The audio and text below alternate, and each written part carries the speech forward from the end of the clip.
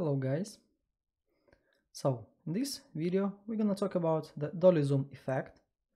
It's a very efficient way to make a particular scene feel more immersive.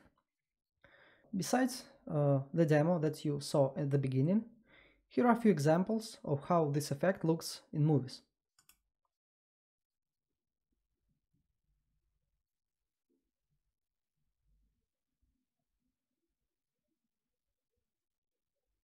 Using this picture, I'm gonna explain how Dolly Zoom works. We have an object that should remain the same size during the whole camera shot. So this value, our width, is unchanged.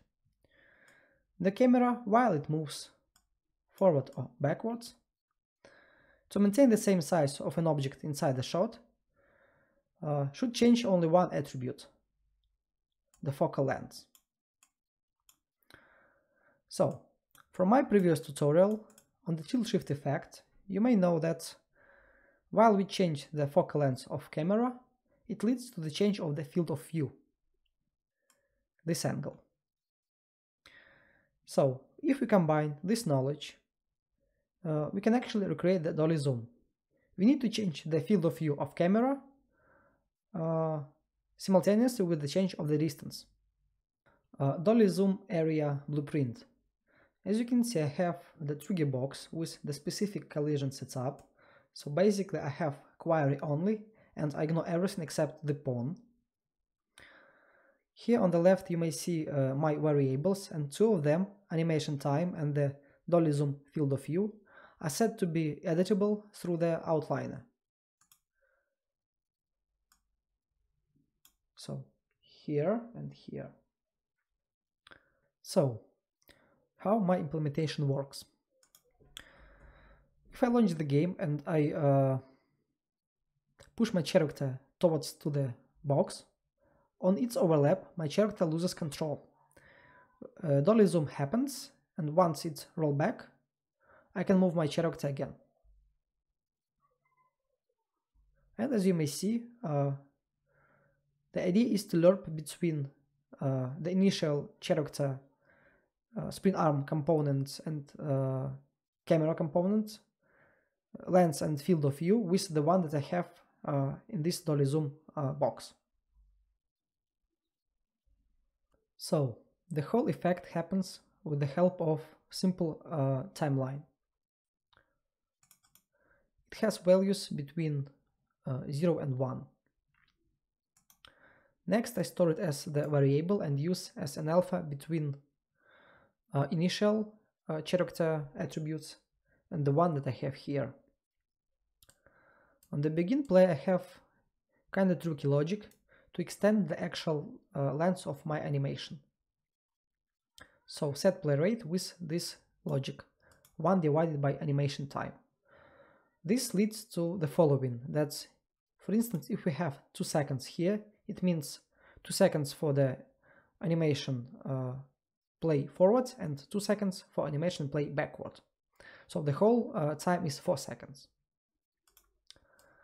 On the begin play, on the component begin overlap, I check whether other actor is my default pawn.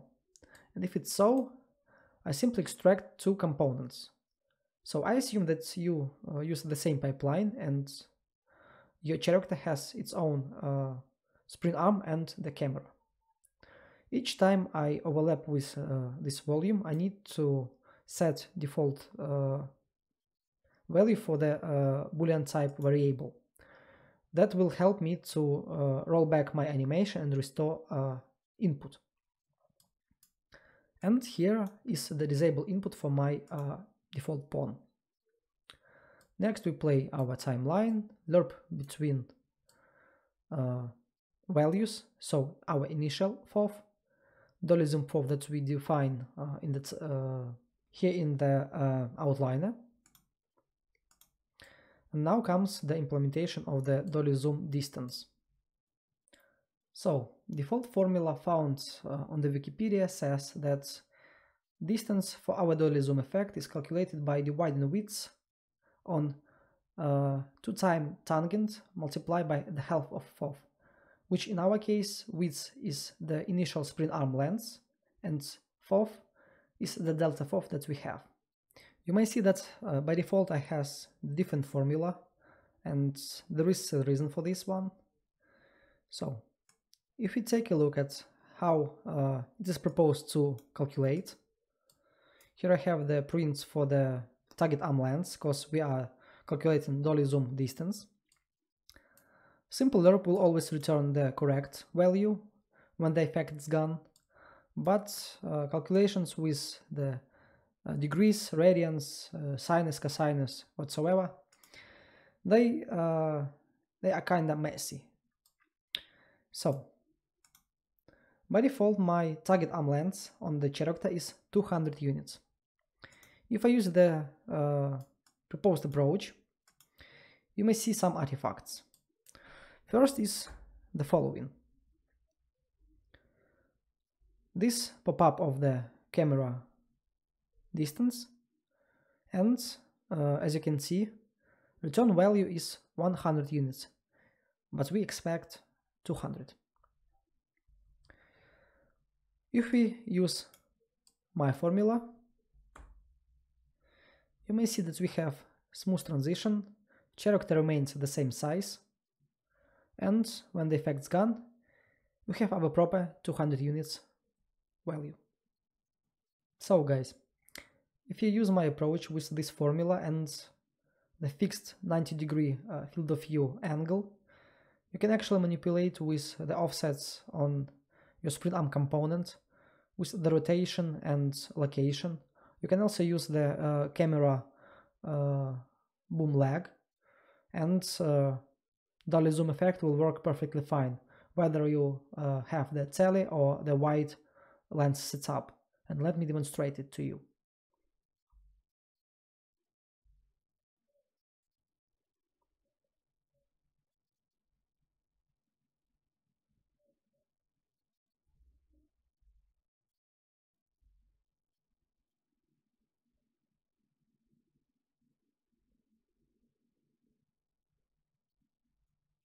So next part is so-called custom Dolly Zoom.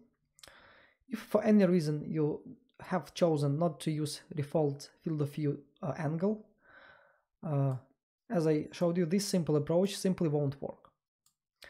There comes this formula, and it's slightly different also from the one you saw at the beginning, because after a few experiments I found that using aspect ratio as the multiplier over this approach leads to better results. We also need to have lerp, as we have for our fourth here. So this will always have some error tolerance. That's why we need to lerp between our initial spring arm lengths using animation alpha. For the example, we have our character default field of view set to 60 degrees. And I've changed the Dolly Zoom fourth of the first encounter, of the first box, to 10 degrees. Now let's see what happens. When we approach the box, we see the Dolly Zoom happens with a little bit shift of the distance towards our model. But it returns the proper value and simply works fine.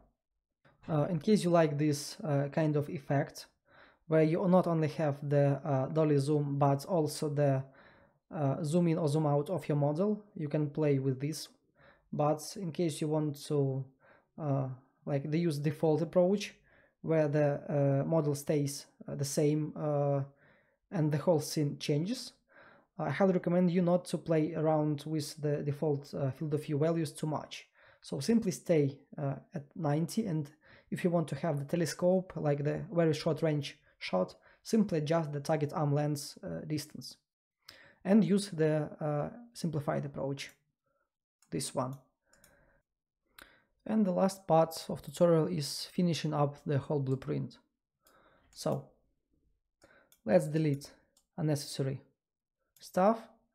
On finished we have the branch where we check if the rollback of animation was done, then go and restore the input, it's the custom event, and if it's not, also roll back the effect. So simply set the boolean type to be true and reverse the animation.